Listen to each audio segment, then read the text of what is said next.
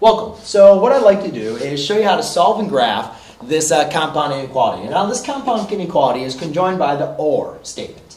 So what I have is negative 14 plus 6n is less than or equal to 9n plus 19, or negative 6n plus 12 is greater than negative 3 minus 11n. So what it means when dealing with the OR is it could be true for one inequality or the other inequality, or really both.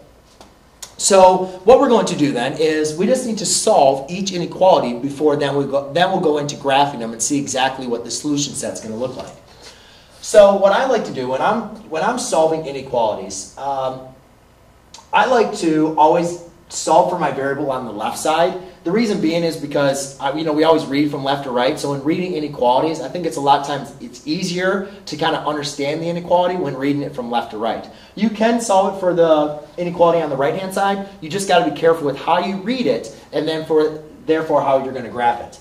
And this one, when solving for it on the left side, will produce a negative, which I don't always like to do because sometimes you forget to flip the sign. But that'll be a good teaching point for us to go through. So what we're going to do is let's solve for our variable on the left side in both equations. So the first thing, if I want to isolate my variable on the left side, I need to get everything else off that side. So I'll add 14. Therefore, I'm left with 6n is less than or equal to 9n plus 33. Not 33. All right. Then the next thing is now I need to get all the n's to the other side. So I'll subtract 9n. Therefore, I'm left with a negative 3n is less than or equal to 33. Now, solving for n, I divide by negative 3, and I get n is now greater than or equal to a negative 11. All right, so you just got to remember whenever you divide or multiply by a negative number, you got to flip the sign. A lot of people forget that, so maybe you would get the same solution if you solved on the right-hand side. It just would have looked like this. Which sometimes is just a little more difficult, and then you can always flip it at the end. All right, so now let's go. So we have a value here. N has to be greater than or equal to negative 11. Now let's go and solve this, and I'm going to do the same thing. I'm just going to solve for my variable on the left side. So I'll add, again, first thing, let's get everything off this side. So I'll subtract 12. Therefore, I'm left with negative 6n is greater than a negative 15 minus 11n. Then I'll get the I'll get the n's back on the same side.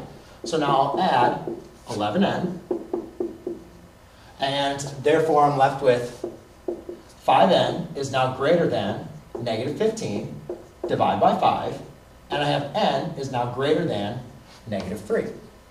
So what you're looking at is you have n is greater than negative 11, or n is greater than negative 3. So in graphing these, all right, let's start with, let's have this be negative,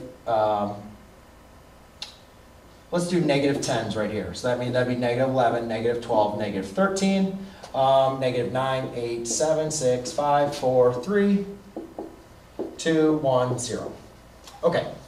So it says that n can be greater than or equal to negative 11. So since that's greater than or equal to, that's going to be a solid circle. That means my point is a part of my solution. Then I think of all the numbers. What are all the numbers that are going to be larger than negative 11? Well, that's going to be negative 10, and on to the right, as that's going to get more positive.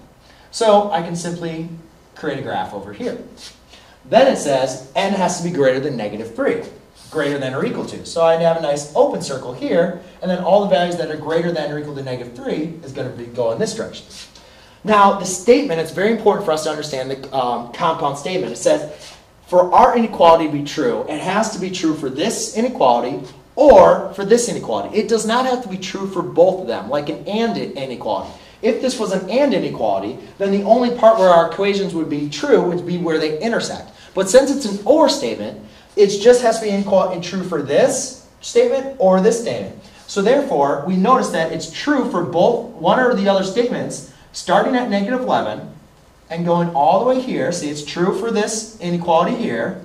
Then it's not true on this inequality, but it's true for this one. So we can shade it. And then from here on out, it's true for both of them, which is a part of the OR statement. So that's okay, because it can be true for one, the other, or both. So therefore, I can now just kind of eliminate the rest of this. And we notice that it's going to be all the values true from negative negative 11, which that's, let's say that's negative 10, negative 9, negative 8, 7, 6, 5, 4, 3. There you go, 2, 1, 0. Sorry, my graphing was a little off, but the solution set is now correct. So there you go, ladies and gentlemen. Hope you enjoyed. Thanks for watching.